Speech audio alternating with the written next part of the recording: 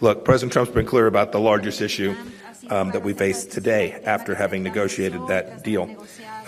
We are quickly reaching a point which appears to be a moment of crisis. Record numbers of migrants. Foreign Secretary Vidigal and I spoke about the importance of stopping this flow before it reaches the U.S. border. We are deeply aware that the way that Mexico will handle this, the way you will handle this, is your sovereign decision. Mexico will make its decision. Its leaders and its people will decide the best way to achieve what I believe are our shared objectives.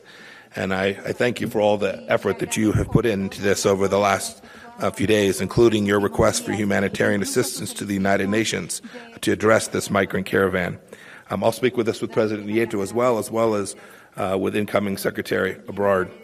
The challenge related to securing our southern border is also a challenge for American sovereignty.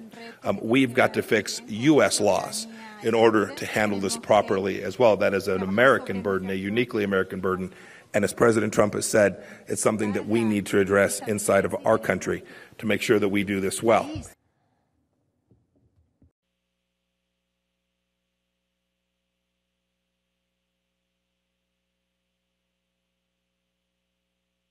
Y es así como damos por concluido. With this, we conclude this press conference. We thank you for your attendance. Have an excellent day.